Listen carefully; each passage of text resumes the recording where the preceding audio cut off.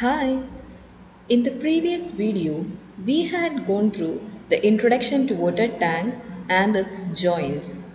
In this session, we shall talk about the design requirements of water tanks according to the IS code provisions. The IS code used is 3370.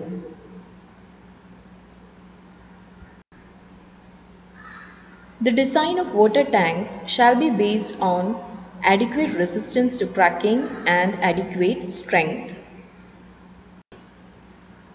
Calculation of stresses shall be based on the following assumptions. At any cross-section, plane sections remain plane after bending.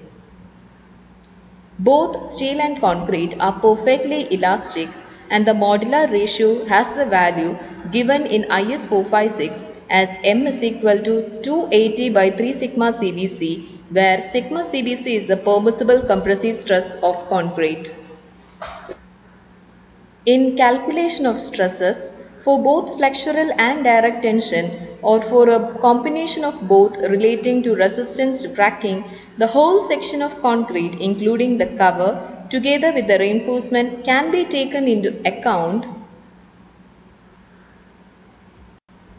provided the tensile stress in concrete is within the permissible limit as given in Table 1 of IS 3370 Part 2 2009.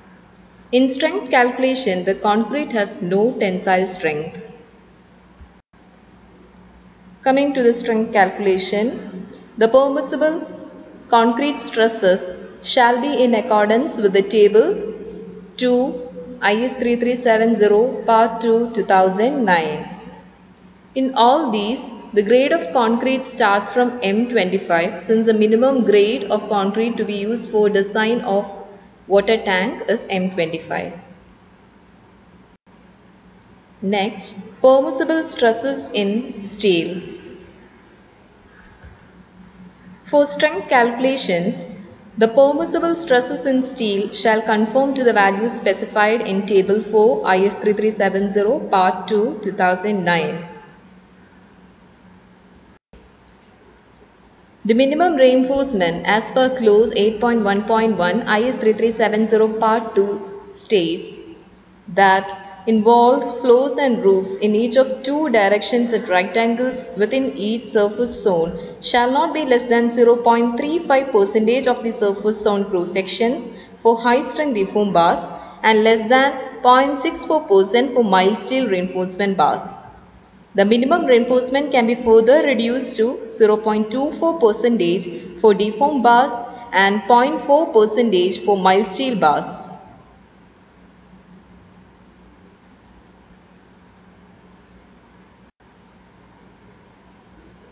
Next, minimum cover to the reinforcement.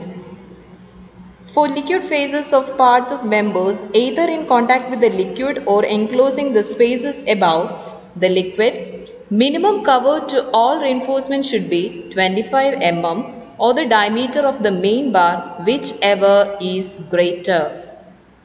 In the presence of seawater and soils and water of corrosive character, the cover should be increased by 12 mm, but this additional cover shall not be taken into account for design calculations.